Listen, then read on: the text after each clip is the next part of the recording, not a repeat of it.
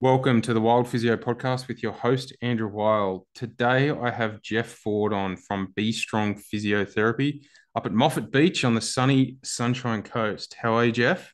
Good, Andrew. How are you, mate? Very well. I've really underprepared here. I haven't written up a bit of a spiel about you as a clinician, so I must apologize. You've been on the podcast a couple of times in a roundtable situation, so I only just realized that I wasn't going to pump your tires up and tell everyone your story. Mate, I kind of prefer it that way, so it's all it's all good. Well, I'll pump your tires up this way. Your Instagram, I think, is probably in the top five best physio Instagrams online at the moment. So there you go. Thanks, legend. Appreciate that, mate. So everyone out there, follow Geoff. Speaking of, what is your handle on Instagram, mate? Handle, I think it's just bestrong.physio. But if you type in be strong physio, you should see my mug pop up. You haven't got anyone claiming it's Geoff Ford at the moment because you've got so many followers. People just Oh no, no one's hit me no, up with any of that sort of stuff, no. like trying to Fair enough. get me to pay them large sums of money or anything. No. All right, we're going to go with some quick fire questions to start with, and then we'll jump into it.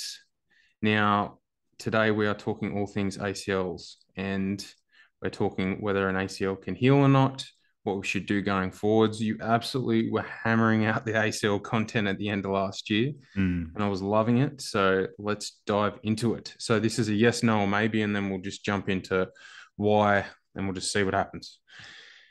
Do too many people have ACL surgery for complete ACL ruptures? Yes. Can a completely ruptured ACL heal without surgery? Yes. Can some completely ruptured ACLs heal without surgery and without using a bracing protocol? Yes.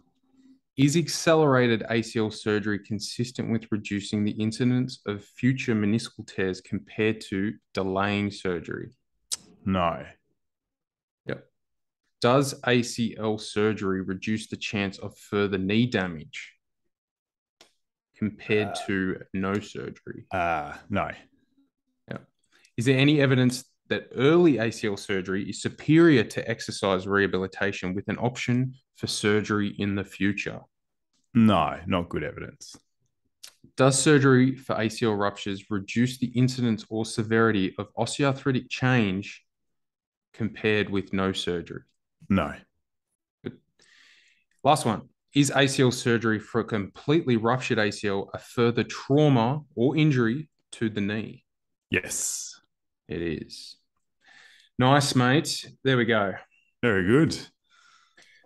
Let's start at the top. You said after the question, do too many people have ACL surgery for a completely ruptured ACL? You said, yes, there are too many people Mm-hmm. going under the knife.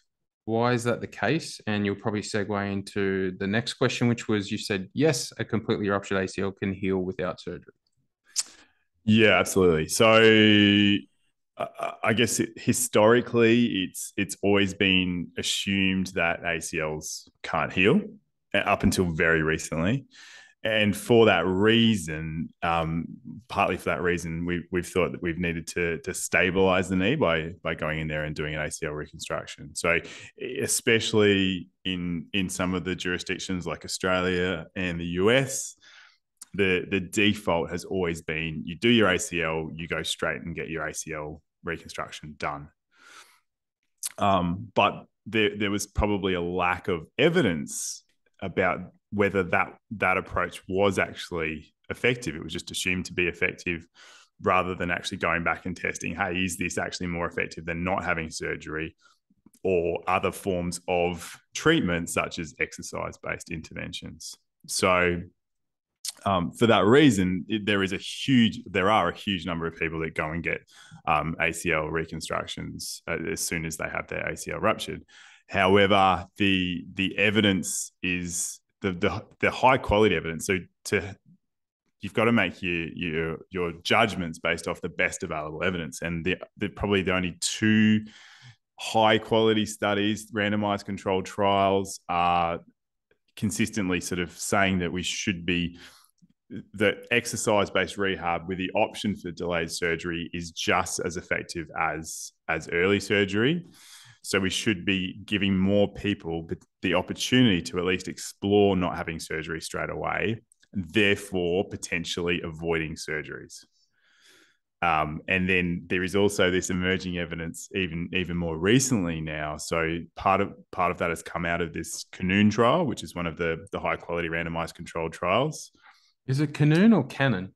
I believe it's Canoon. Really? Because it Yeah. just looks like Canon to Canon, me. yeah. I think that's us Aussies versus the Swedes, Yeah, the right. Scandinavians. Canoon. I think Canoon. it's just an acronym. Sure. Let's go with Canoon. But yeah, so it some of the secondary analysis done by Steph Philbay and colleagues has shown that there is a proportion of people who didn't get early surgery have gone on to have their ACLs healing, and the ones that did heal seem to have reported better patient outcomes versus the people that either didn't heal or went on and had the early ACL reconstruction, which is really interesting. And then, yeah, as you know, there's the cross bracing protocol, which has come out more recently, which has got some really, really promising results in terms of facilitating a really high percentage of people going on to have a healed ACL. yeah. And some of the stats from that RCT, the Canoon or Mm. Canon, if you're an Aussie, I've got them down here. So 50% of people that didn't cross over to surgery had proof of healing on MRI. Yeah. 1/3 of all participants that were not randomized to early surgery showed MRI evidence of healing. So they were doing nothing to facilitate healing, no brace, Mm. nothing. And the ACL healers, they had better outcome scores than those who had rehab Yeah. without surgery, without healing or surgery. So it's phenomenal what they're doing. It's great. Mm. But what surprises me is it's taken this long for us to start looking at this further, because I had Justin Rowe and Tim Musgrove on, and we chatted about the fact that even back in 1994, there was that paper by Ihara that showed that there was an Mm. ability for the ACL to heal spontaneously, and then Fujimoto in 2002, and then Costapaz in 2012. I still feel like it's taken too long, don't you? Oh yeah, absolutely, absolutely. And yeah, you can hypothesize about some of the reasons for that, but I just think it's just such a norm in our society, isn't it? To get your ACL done, it's all over the media. As soon as a footy player goes down with an ACL, it's like, all right, we know they're back in like 9 to 12 months once they've had their surgery and rehabbed it. So it's probably multifactorial why it's taken Mm. so long. But yeah, absolutely, it's super slow. But even now, I don't know if you're experiencing it. There's so much pushback against this stuff.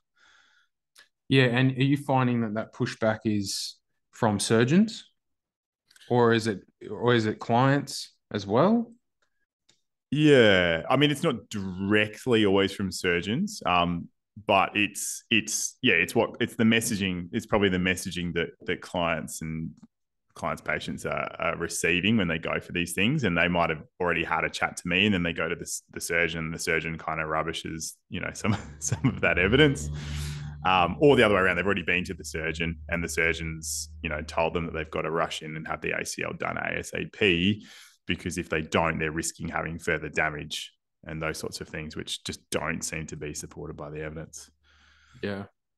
Yeah, because you have had a patient recently that's done the cross bracing protocol and she had an amazing result.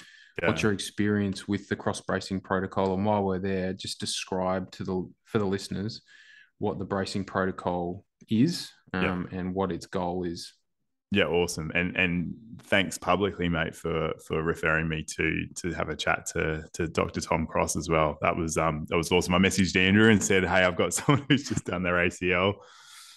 What's this cross bracing protocol? And he put me in contact, and Tom very kindly took this lady on, and she was super stoked in the end. Had a complete heal of a completely ruptured ACL, which is pretty amazing. So the protocol, I don't want to do it disservice by describing it wrong, but the protocol as she went through it was you get put in a 90-degree brace for 4 weeks.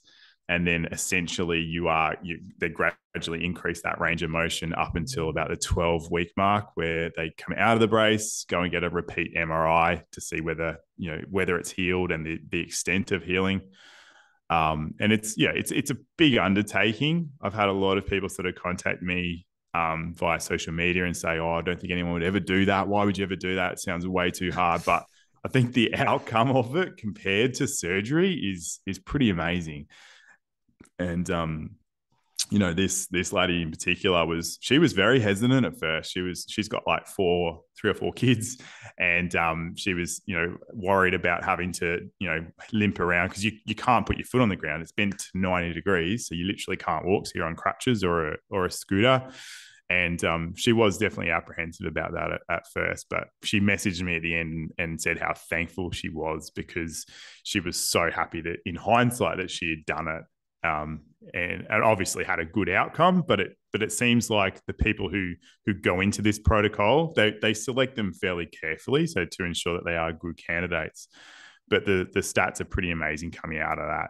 And I think there will be, obviously not everyone is going to elect for this sort of protocol, but I think there will be a lot of people that at least want to explore it, having to potentially don't have to go through surgery and the rehab and having that further trauma to their knee. Yeah, for sure. And yeah, I agree. It's not for everyone. And I had a mate do it last year and he was hating it, absolutely hating it. And even when we had a reunion for our school mid last year, and he was on crutches at the time with the knee in a brace, and a couple of the lads there that had played rugby union were giving not only me shit, but him shit for trying something different. Wow.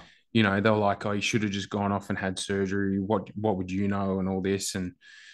And after coming out of the brace, he had a great healing response. And he's super thankful now that we tried to get him to go down that path. And what he did with Tom was exactly what I would have done in his shoes, for sure.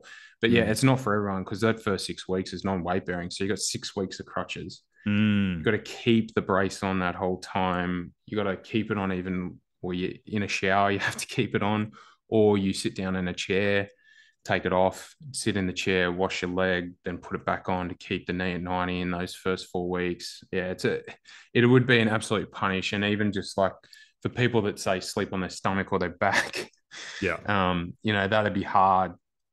So for And me, you're on.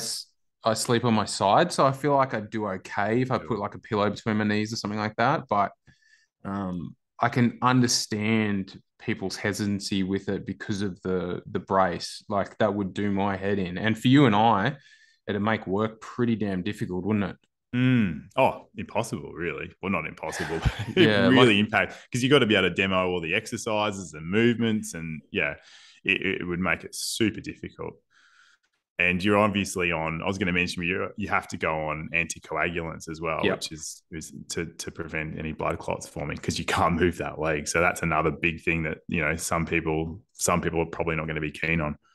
Yeah, and Tom last year when I had him on my podcast when we were interviewing his father, Merv, he went into some detail about it from 12 months ago, and it hasn't been published yet, and it will be published hopefully in the next 3 to 4 months, and I'm going to have Tom on. But he said at the time, 50% of people that are coming in with ACL ruptures seem to be a good candidate. So 1 in 2. And he's now what's interesting in my mind is now that we've got this data that Tom's collected over this period of time, he started to actually grade the type of ACL rupture from minimally displaced, moderately, severely, to then make a decision who is going to be a candidate based off what the MRI looks like to see whether they should go for the bracing or not. Because some of them just aren't going to heal, or they're going to have a poor healing response. It's going to be detensioned because the ends of the ACL or where it's been ruptured are just too far away from each other to get adequate healing. So I think it's going to be interesting what happens in the next decade, because the other thing that I want to question is how long do we have to brace to see these changes going forward when a lot of these people are actually going to be maybe a spontaneous healer with a minimally displaced ACL rupture? So, do we need to stay such a strict bracing protocol for 6 weeks, or is it actually 4, or where is this going to go? Do you have any thoughts on that? Yeah, I've been thinking the same thing. Even chatting to Kieran Richardson about this as well, and he sort of mentioned that he gets some of his patients to do different sort of bracing procedures. But the main thing probably is avoiding that complete extension. But I definitely think there's going to be some teasing out of that bracing protocol. Like, hey, Yeah. what if we do a randomized control trial of that sort of 4 to 6 weeks or whatever it is versus 12 weeks and even shorter ones. Like, what if we can just chuck it in brace for the first 2 weeks and then maybe just something to avoid that last part of extension for another couple of weeks. So yeah, I agree, because obviously we want to have the smallest impact as possible in terms of, we want to reduce those negative effects of going in the brace, which is obviously you're going to have some strength loss, some muscle atrophy, potentially some stiffness as well. That was something that I had a lot of people voiced concerns about, sort of having the knee stiffen up and you not be able to get that moving again properly afterwards, which for my N of 1 didn't happen at all. Like, she was really good. Her knee came back nicely, but I do understand that a few people probably have a bit of knee stiffness afterwards. But yeah, if we can sort of theoretically reduce that time down and still get a really good outcome, I think that's probably where some of the future research will definitely go. And it maybe is time, but also the varying degrees of flexion. Yeah. So is it 90? Do we have to start at 90? Maybe we start a little bit lower down at, say, 75 or 60 or 50, or who knows what the actual guidelines are going to be in a decade. But it'll be interesting to see what happens. But I think it's phenomenal research, because it's great for those populations that are in remote areas that don't have access to healthcare, they don't have access to surgeons, etc. Or even Tom mentioned it in the podcast last year, places like Fiji, where there's a lot of people that are playing sport over there that's a change of direction sport, like rugby or touch or something like that. And there's a lot of people walking around over there with ACL deficient knees because they weren't appropriately managed after they did it. And I don't think they even have an MRI in Nandi. Is it Nadi or Nandi? The capital, I think it is. Yeah. Anyway, so the idea is, with someone like that, we could always go for the wait and see option, put them in a brace, put them on the anticoagulants. You get a nurse to do that over there, and then you play the waiting game. You do your 12 weeks, you come out.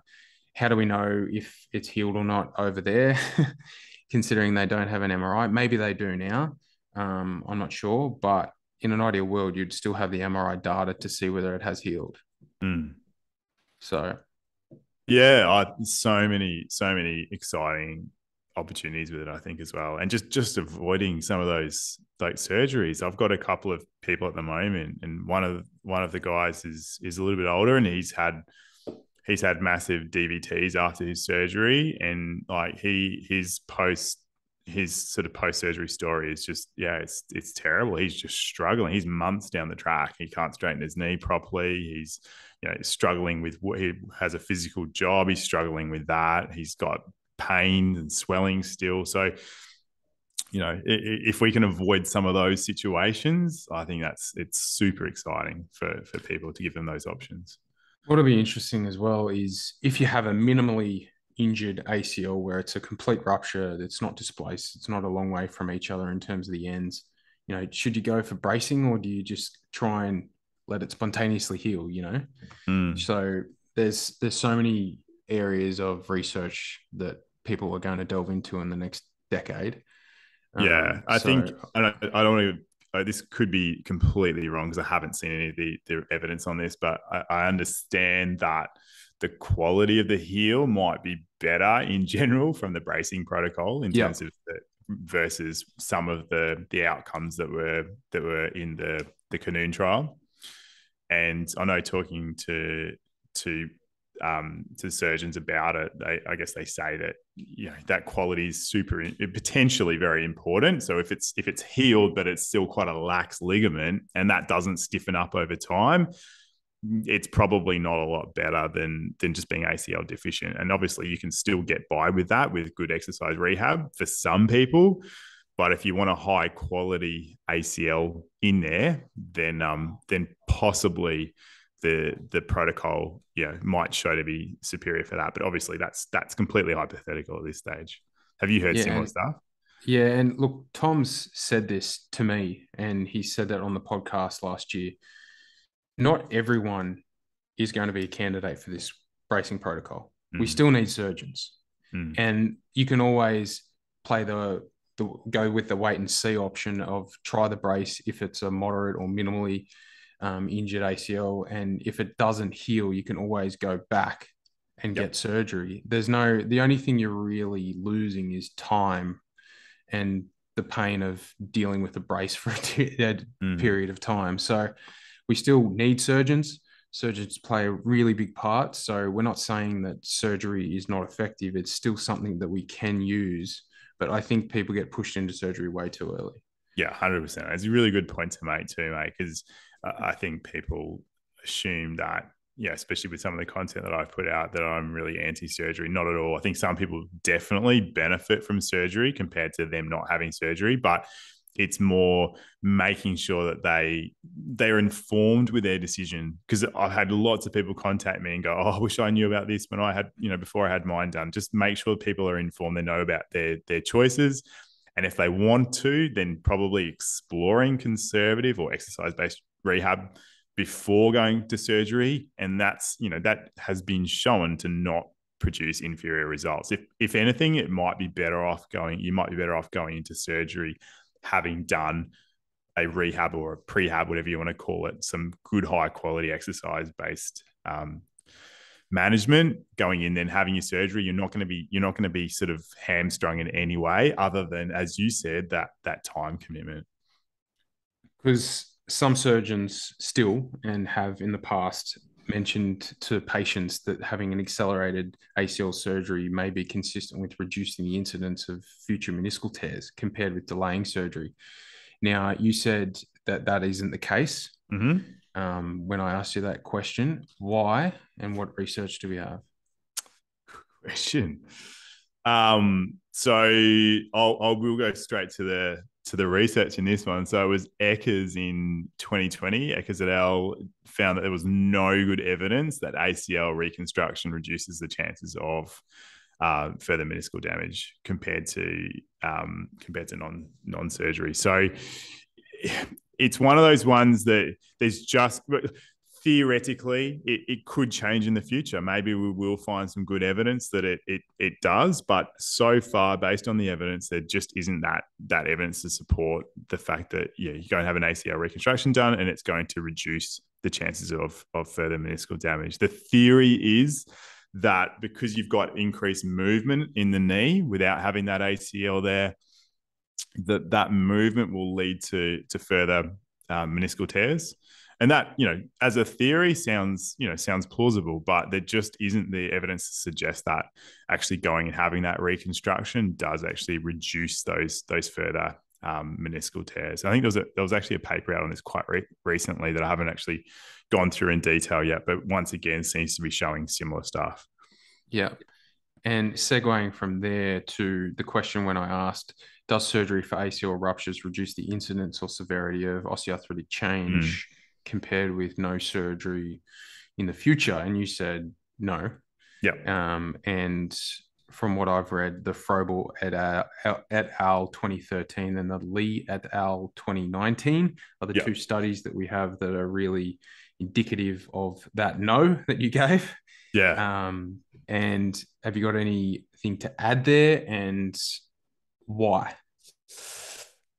Yeah, look, it's pretty. I think I feel more confident in that evidence, to be honest. I think with the Eckers one, they just the review really said that they just don't have high quality evidence. But I think the evidence, there is a lot of evidence around arthritis risk, and it's pretty clear that ACL reconstruction does not reduce your chances of getting arthritis, both patellofemoral and tibiofemoral. So the actual knee joint, the hinge joint there, It doesn't reduce the chances in there, but it possibly increases your chances, particularly in the patellofemoral joints, your kneecap joint. Actually, that further trauma. Well, the theory is that having that further trauma, especially potentially soon after your initial trauma. So you have the ACL rupture, it's a trauma to the knee, you get this big inflammatory response. Inflammation seems to be particularly related to the development of osteoarthritis. And you then go soon afterwards and have a further trauma to the knee, they're drilling the bone, etc. And that sort of continuation of the inflammatory response could be why we don't see a reduction in the rates of arthritis, and we're possibly actually seeing an increase, a slight increase in chances of arthritis afterwards. So I think based on the current evidence, we can be pretty confident saying that ACL reconstruction does not reduce your chances of further osteoarthritis. Well done, mate. That was phenomenally answered. And we touched on the fact that you kind of mentioned it there, that the ACL surgery is actually further trauma or injury per se to the knee after that initial incident or injury that they had when they ruptured it. Just dive into that, because you kind of touched on it then, because a lot of people think that just going in for the surgery, it's not a big deal. Just going in, doing the surgery, away you go. But in theory, it actually is another trauma. Yeah, and it's quite a big trauma. I mean, if you want to have a look at it, just Google ACL surgery and have a look at what they do. But yeah, they do. You've got to harvest the new ligament, the tendon. So depending on where they get it from the hamstrings or the patella, and often they'll be taking it. If it's patella, they might take out a bit of bone from your patella. And where it attaches onto the tib. So you've got this bone patella bone graft. So you're cutting bone there. When you drill it in and put it in place, there's another drilling of that. So there's a massive sort of trauma to the knee. It's not just a minor surgery. It's, on the scale of surgeries, sure, it might be reasonably minor, but it's a fairly big trauma. And, as you know, Andrew, when you come out of it, there's often heaps of swelling and pain for a long time, which is indicative of that sort of inflammatory process. So, we obviously don't have the high quality evidence to show that is definitely what leads to the arthritis, but it fits in with existing research on arthritis that it's definitely linked to inflammation. Yeah, and I think there's this notion out there as well. If you do your knee, you have the surgery, and you're going to get back to your sport, and you're going to get back to your pre-injury level of sport as well. And some of the research just does not back that up at all. The Arden et al. 2014 and Phil Bain et al. In 2019 said that 1/3 of young individuals have a second ACL rupture, and 20%, a third rupture within 2 to 9 years after revision. And that second ACL injury, 90% of them have meniscal injuries.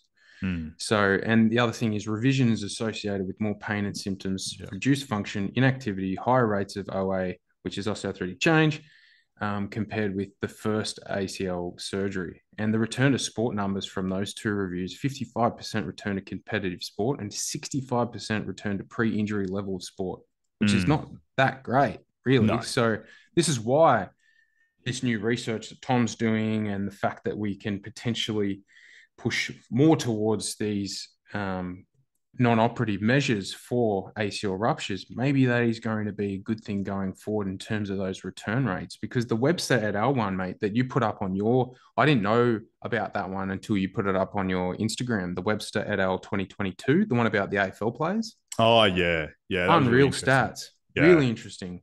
Yeah, it was 96% of non-pro male AFL players expected to return to AFL, and 92 expected to return to their pre-injury level. However, return at any level was 35% at 12 months and 78% between 2 to 5 years, and 64% overall returned to the same or a higher level after this surgery. And the biggest reason why they didn't return is because of the fear of re-injury. I just found that fascinating. That is such a good study. Yeah, it's so interesting. I think it's fairly consistent across different sports as well. I mean, it's like the driving stats, isn't it? Like, isn't 90% of people think they're in the top 10% of drivers or something? But the expectations are just way out of proportion, unfortunately. Everyone thinks that if they get the surgery, they're going to be those people that return back to their sport. But you've just got to be. I think this is I guess what I'm most passionate about is informing people with the evidence so they can make that informed decision, both for their knee, short term, both return to sport, but also their long term knee health. Because if they just think, yep, go have the surgery, they fixed my knee in inverted commas, and I can Yeah. go back and play sport exactly how it was before, and I'm not going to get arthritis or meniscus damage because he's fixed my knee or she's fixed my knee. I think it's just really important to let people know, ideally before the surgery, that that's just not supported by the evidence. The evidence would suggest that you've got these sort of chances, and just lay it out for them, because that way they can go, oh wow, look, I'm happy to still go ahead with the surgery. I'm happy to take those odds, or actually, you know what, I wouldn't mind exploring other options first, and if that's not working, then I can go and have that surgery done. Because I think that point around the revision surgeries is so worth emphasizing. I heard Steph Philbay talking about this on a podcast recently, and just saying that the revision surgery is really associated with poor outcomes, especially for long-term knee health. So, if it is that you have to go through that rehab process, and then at the end of it you're not happy, you go and have that surgery done, rather than go and have the surgery done, maybe go back to playing sport too soon, re-rupture it, and then you're in a really tricky position, because you can't go and opt for non-surgical. You can't go and opt for non-surgical and try and let that ACL heal. At least you can still go for non-surgical, but either way, it's probably not going to lead to good outcomes. So I think really informing people of that information up front is so important. And I think that is the moral of the story here: is patients deserve to be informed, and they shouldn't be pushed. I've got a little story about this. So 2013-14, I worked at the North Sydney Orthopaedic Group, the Mater Clinic Physiotherapy, and she was about 50 from memory. She'd done her ACL, skiing. All she wanted to do was go back to walking, a bit of gym here and there, and play some tennis. She had an objectively quite stable knee. However, I proposed the idea of not having surgery. And there are other options. You don't have to. No one's holding a gun to your head. And a quite notable surgeon in Sydney, but also worldwide, one day came steaming in to the physio clinic one afternoon after she'd seen this patient for her second consult with this surgeon. I won't say he or her. And she was steaming, absolutely fuming. Comes in and says, "Where's Andrew Wild? Where is he?" I'm like, "Yeah, I'm over here." And came over and absolutely tore me to shreds. "How dare you undermine me? You can't tell someone what they should do with their knee. They should be told by me. I'm the one that makes the decision, blah, blah, blah, blah, blah." And in the end, she didn't have the surgery because she stuck to her guns, and she had a really good result. She had no instability. She was technically probably a coper. She had, and for the listeners out there, the COPA's guidelines: stable knee objectively, no giving way, hop tests above 80%, the COS ADLS 80% plus, and the self-reported global knee function rating scale above 60.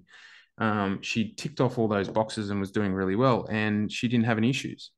And I just still remember it because it was one of those clinics as well, mate, it was just beds up either side, all curtains. There were heaps of other people there, other patients, and I just got absolutely torn to shreds. Wow. And after it, I went and had a chat with this surgeon and just said that it was unprofessional. It didn't need to happen like that. Yeah. But it's an example of this.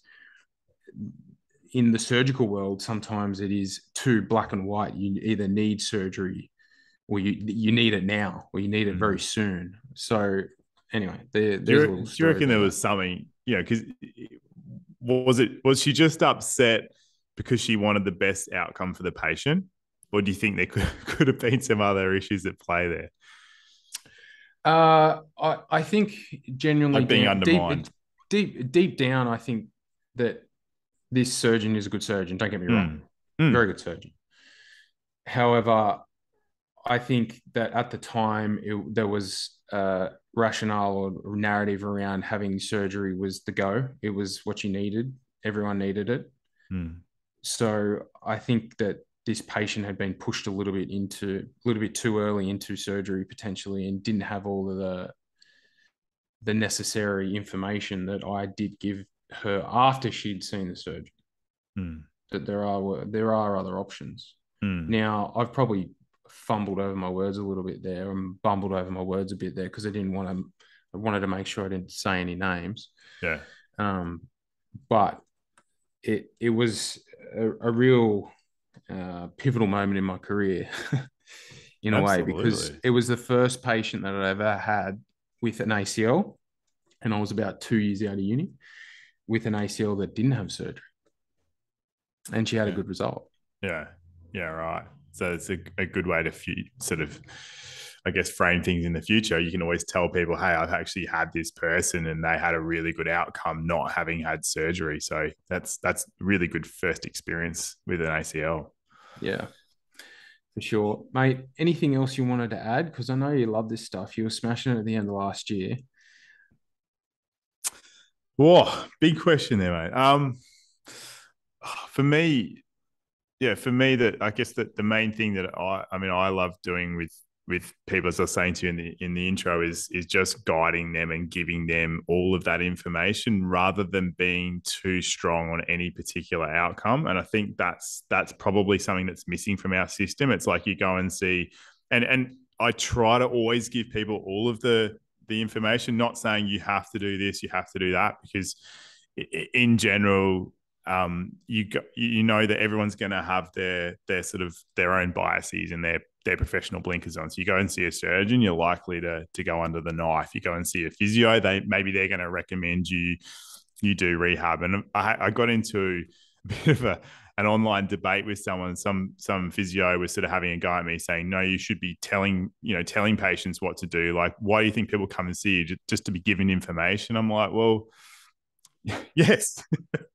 I think there does need to be someone who people can trust to go and see and be given all of the information so that they can actually make a decision for themselves, rather than this like patriarchal, like, I'm telling you what you need to do with your knee, because they're not the ones who, the person is not the person who's telling the person what to do. The surgeon or the physio is not the one who's got to live with that knee and those consequences for the rest of their life. It's the person has to, the patient has to do that, and they need to be, comfortable that they made an informed decision with as much information, up to date, good quality information that they can possibly get at that time.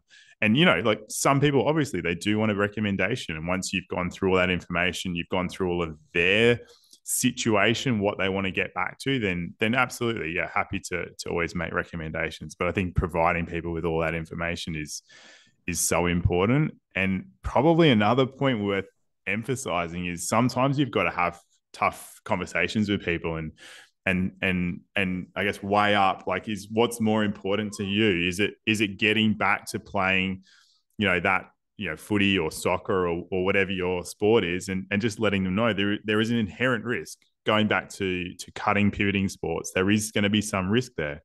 Balance that up versus long-term knee health. And some people are happy going, you know what, like, I've had enough of playing volleyball. I'm in my 30s or 40s. I've kind of, I've done my dash there. I'd actually rather, had a lady recently from the US who said, look, I'd rather actually, go back to surfing. Like, surfing, obviously still a bit of strain on the knee, but that was something that was probably more important to her. She was like, look, actually don't necessarily want to go back to playing volleyball. I want to enjoy my life, enjoy my kids, go surfing, be active, and try to reduce the chances of getting any post-traumatic arthritis. So therefore trying to reduce those subsequent knee injuries. So I think having those sorts of conversations with people, it can be tough, like informing people that they've now got an increased chance of or risk of arthritis. But yeah, I think empowering people is so important to do. Well said, mate. Let's leave it there. That was phenomenal. Awesome, mate. Thanks for having me on. Appreciate it. No worries, my pleasure. I had to get you back for you having me being on your podcast at the end of last year. How's that podcast going? Yeah, good, good. Loving getting different people on there. It's such a like selfishly, it's such a good way to learn.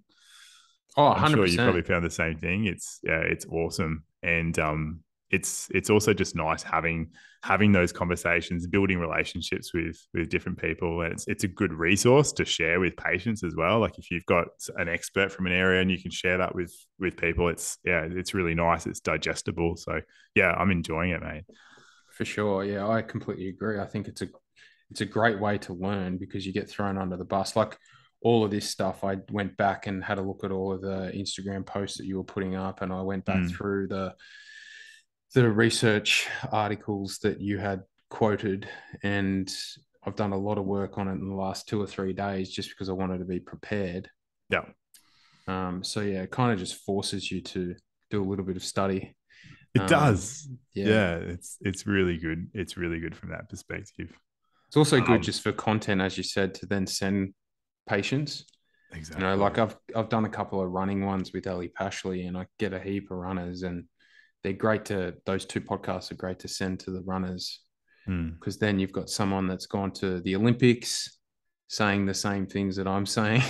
yeah. So they may be more likely to listen to her than me. So yeah, I regularly do that. Send some of my podcasts or even yours or someone else's podcasts that are relevant to that client. Yeah, it's good. And look, it can be really good just sending other people's as well, because I think it's nice to go, hey, this is not just me telling you this information. Here's someone else talking about it as well. So yeah, I'm often referring like your podcast and other people's podcasts and those sorts of things.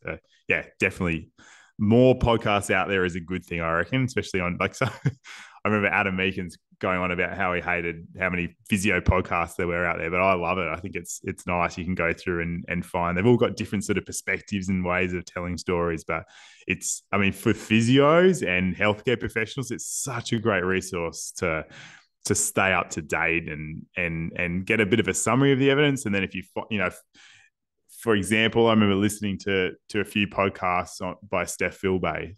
I find them fascinating on ACL stuff, and then she'll mention a whole bunch of papers, and you can dive in and start to read those papers because it can be overwhelming. Like if you just type in ACL ACL on PubMed, for example, you're going to get so many hits, and just knowing where to start with that can be so tough. So would highly recommend listening to some of her podcasts for sure. I just pulled up actually. This is a study that I meant to mention before.